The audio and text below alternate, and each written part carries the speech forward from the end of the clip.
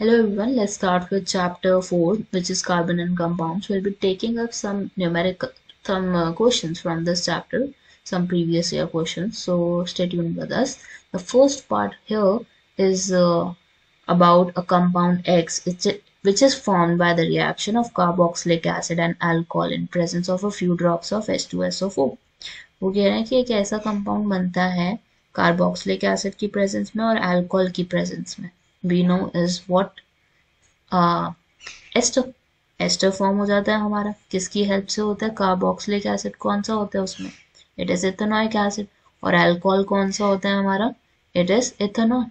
The alcohol on oxidation with alkaline KMnO4 followed by acidification gives the same carboxylic acid as used in the reaction.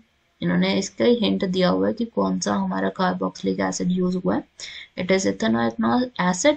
And alcohol कौन सा use हुआ है हमारा? It is ethanol. तो दोनों को जब हम रिएक्ट करेंगे तो it would be forming a compound x. ठीक है, कैसे लिखेंगे हम? CH3COOH, this is a carboxylic acid, plus alcohol कौन सा है हमारा? CH3CH2OH. अब रिजल्ट हमारा क्या बनना है? It would be ester. और एस्टर को हम क्या बोलते हैं? Ethyl ethanoate. ठीक है, सो इसको कैसे आपने लिखना है? CH3COO C2H5 is formed, which is nothing but ester. अब इसके सबके हमें नेम भी लिखना है और स्ट्रक्चर भी लिखना है. तो स्ट्रक्चर की बात करें तो हमारा पहले का स्ट्रक्चर कैसा बनता है? कार्बन के अराउंड में 3H लगा दी and C double bond O is there, OH is there. Ethanol का कैसे क्रिएट करोगे? CC, दोनों के साथ H मेंशन करना है हमें, 5HR देयर, तो H कर लियो और लास्ट में आपने क्या करना है? OH करना. और एस्टर को आप कैसे क्रिएट करोगे? Carbon is there, first carbon is there, second carbon is there. पहले वाले को आपने क्या करना है? H के साथ ज्वाइन कराना है. सेकंड वाले को आप क्या करोगे? डबल बॉन्ड हो.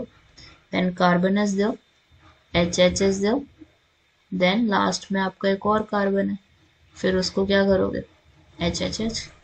ठीक है, so that's how you have to write the reaction and also you have to form the structures of all of these. ठीक है, so that's how you would be writing it, and that's it for the first question. Now moving to the second.